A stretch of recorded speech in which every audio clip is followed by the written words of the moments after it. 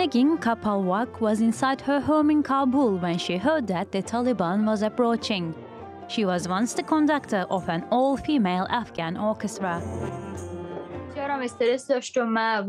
I had photographs with musicians and with musical instruments inside an album. I burnt all of it. I felt so awful. It felt like a lifetime of memories turned to ashes. Kapalwak and her orchestra were successful enough to perform at the Sydney Opera House and the World Economic Forum.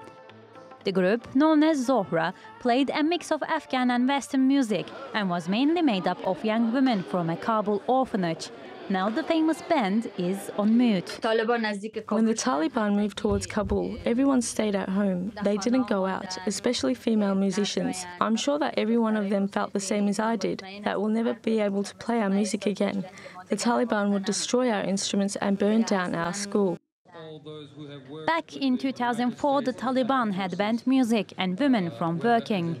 The current regime has addressed public concerns over its track record. Their talents and their skills, we do not want them to leave the country. We want them to serve their own homeland. Women will be afforded all their rights, whether it is in work or other activities, because women are a key part of society.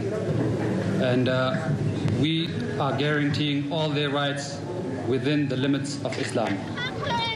But these Afghan women say that so far the Taliban's actions haven't quite matched their words. And as Kapalwak reminisces about her orchestra, she still hopes that they are yet to hear their last round of applause. Kübra Akoç, TRT World.